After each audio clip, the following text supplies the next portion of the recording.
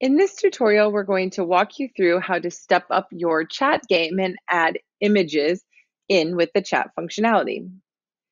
Here you'll see from my home screen a list of conversations.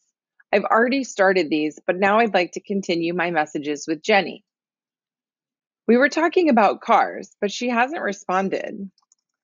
I can send her a message that's just text by typing it into the message input and hitting send. I did want to show her another car I found.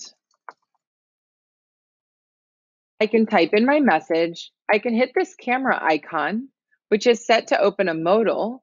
I click on the image picker, and then I can add in the other car that I'd like to show her. I select to use this, and then when I hit the send message button, it will send her the message and the image. So let's talk how to do this in the editor. This tutorial will not walk you through a full setup of chat functionality. We do have a video that will walk you through how to do that. I'm going to show you how you can arrange your messages list, the back and forth communication, to include that image. First, we're going to add a new screen. You're going to hit the miscellaneous and use the chat template that's already set for you. From this screen, you're going to need to make sure that you link your home screen or your conversations list to that chat template. Again, if you watch the tutorial on chat, you'll see exactly how to do that. From this list, you're going to tell it what it is. This is a list of messages, and it's a messages of the current conversation messages because we're chatting just with those individuals.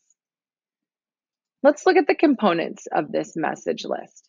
We have a rectangle, and I'm going to extend that rectangle to accommodate our image.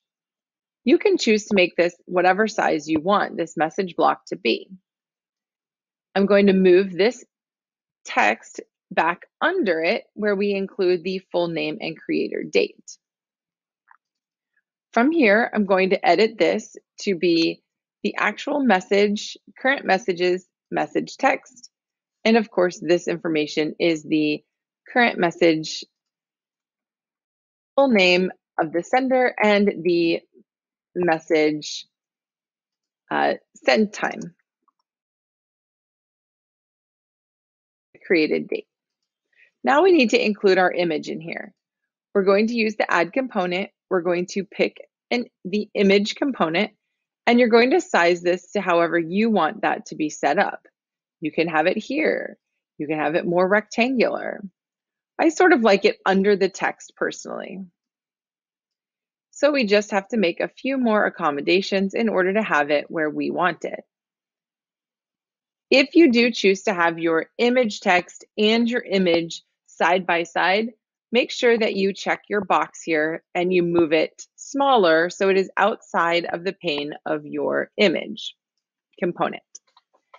The other big aspect here that we need to do is set this image component to sometimes visible. So we are going to note that it is from our database and it's going to be a message image. Then we're going to click the three buttons and change the visibility. This will sometimes be visible if the current message image is not equal to empty. So if it's empty, don't show it. If there's a message image, then show that image.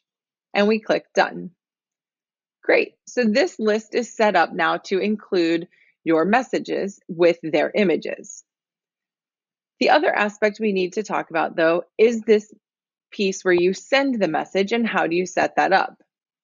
You'll see in the version that I created, I moved the message input box, and I set next to it an icon for camera and the send icon.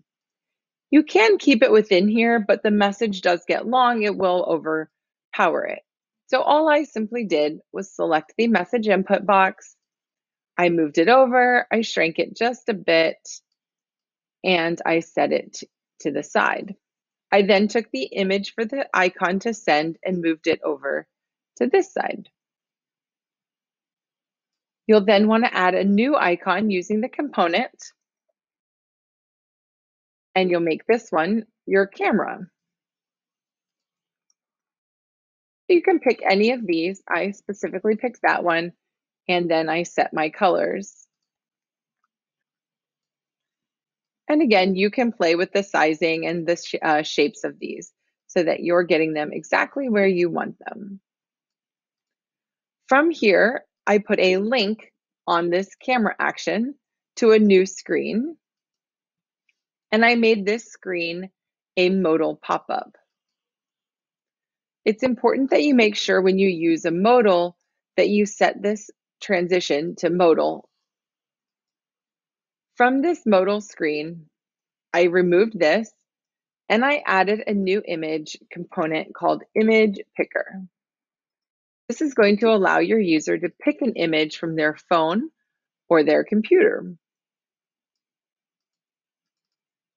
And then I have simply set my buttons aside. If you want that image picker to be a little bigger, you could certainly adjust the size of your rectangle and move the items around as you choose.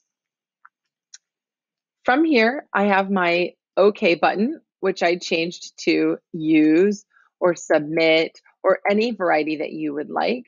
And I have this linking back to my messages screen. And the cancel button is set to link back as well, or you'll need to add the action to link it back as well. The last thing we need to talk about is setting up how to send this message. Again, this will be covered fully in the chat tutorial, but you're going to click on the icon for the send. You're going to add an action to create your message. And your message text here is going to come from the form input that's been labeled as the message text input. The conversation is the current conversation. The sender is going to be the logged in user, and the message item will be here, will be form inputs, all screens, screen image picker. And that is how you actually select, it knows to send that image. That is how you add a image into a chat. Make sure that you keep these items here at the bottom as a group so that you ensure that they stay together because of the visibility rules here. So this is a group, and then you want to make sure that that is fixed to the bottom so that it will stay at the bottom of the screen as well. Hope this was helpful. Thank you.